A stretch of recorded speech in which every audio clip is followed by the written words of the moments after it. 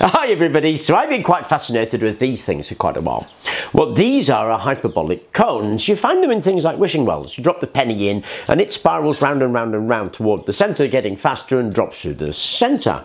Now that immediately brought to mind, or at least immediately brought to my mind, the Tesla turbine. Because the Tesla turbine, of course, is a lot of flat discs. You blow the air across the disc, it spirals into the centre, turning the turbine at the same time. They're a little tedious because you've got to get that angle spot on, because if you don't get that angle right, the air won't spiral and of course it won't turn. So there's a lot of mucking around with the angle.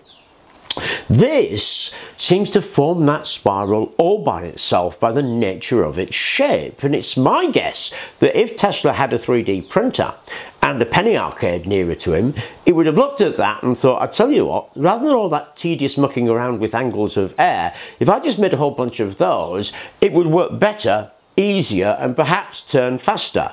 So I thought, okay, let's make a Tesla turbine pack out of hyperbolic cones, and we did that. And here's the pack itself. That is just a stack of 10 of these on an axle. Now, of course, in order to turn that into a turbine, what we want is a turbine housing. So, of course, I turned to Tinkercad and I drew up this.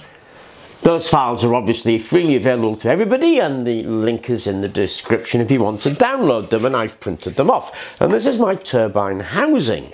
What we're going to do is put our pack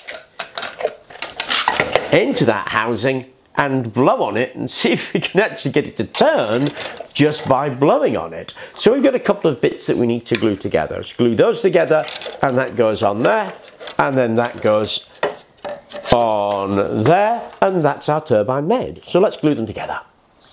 And there it is together. Now we're going to test it with we're going to blow some air on it with the hairdryer, and to help that make a connection, I'm going to sellotape a balloon on there, turn the hairdryer on, and then I have a tachometer. There's a little bit of silver paper on here so we can actually get a reflection on that and read the speed of it that we can get from a hairdryer. Now, I don't know if this is going to work or not, but I guess if it does work, then, you know, it's going to be one of those things we'll have to test it with something else. But first of all, let's try it with a hairdryer.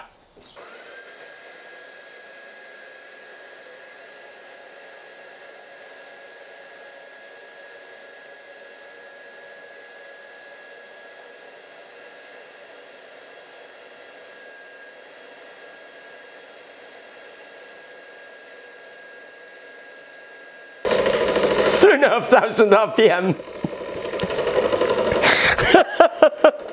from a hairdryer. Okay, I'm happy with that. I mean, we got 3,500 RPM from a weak airstream blown from a hairdryer directly on it, really, obviously, through the tube and through the slot. But no real effort to maximise that, and yet we're still getting a pretty good result out of it. I mean, obviously, we could do with testing maybe with some pressurised water, maybe with some pressurised air, but an immediate test tells me that this shape is actually better for a Tesla turbine than a flat disc. We certainly got a nicer result out of it in terms of the speed that we could get just by applying a non-pressurised air source. Now, I have put these Tinkercad files up for public, so if you fancy printing it off, giving it a go, maybe making some changes, maybe putting little blades in it like the Phoenix turbine does, something like that. But I'll have a look at that and see how that actually does under a pressurised stream, maybe water. Hope you enjoyed the video. Thank you very much for watching, and please do remember to like and subscribe.